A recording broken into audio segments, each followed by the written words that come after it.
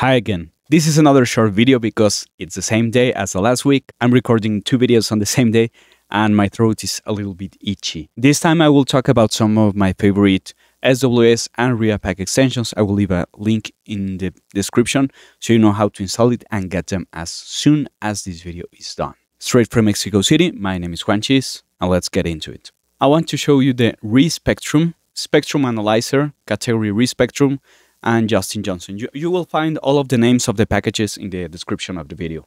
And the way I usually like to set up this kind of metering, just to have some extra visual information whenever I need it. For this kind of effects, I like to go into the FX search and change the default settings to show embedded UI visual interface or user interface in the mixer control panel.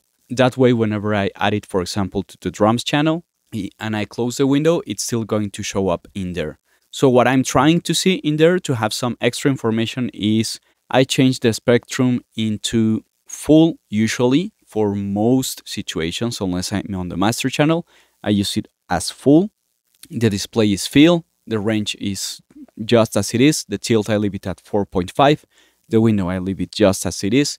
But I do change the FFT size to 4096. The higher the number, the more peaks you will see because it's subdividing more and more from 20 to 20K. So this usually works really good for most situations. For example, if I have it right here and I want to more or less know what's the usage of space, if I have some bad monitoring at hand, my drum, my bass, and my keys.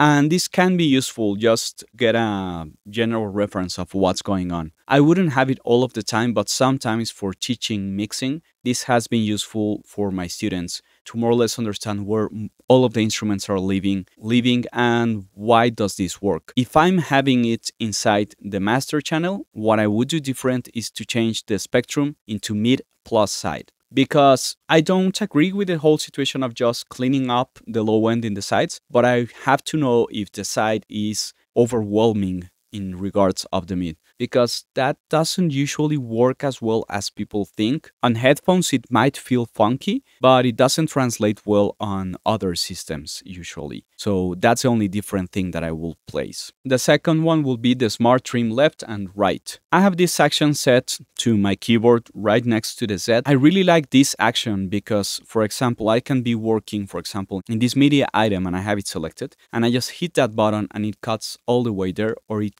recovers all the way back there. And if I hit the right one, it goes all the way there, or it recovers all the way there. It's a really fast way to recover and edit things if you're cleaning up the sides, instead of just going like this and trying to clean up and then erasing the other things. I feel like this is a lot faster. Within the piano roll, we have Lil Chordbox. And I haven't messed around enough with the piano roll in Reaper because it's strange for me still.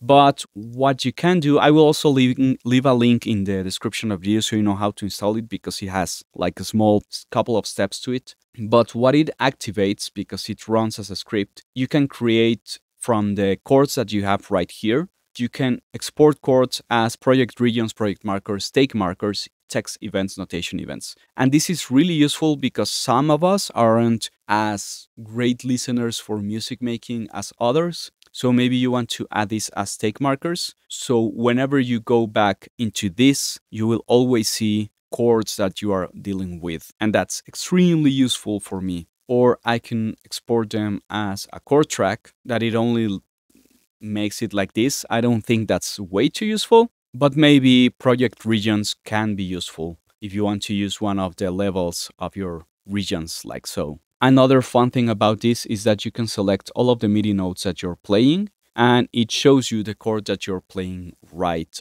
up here. And that's useful for people that are still struggling with music theory and are still learning. I find it useful.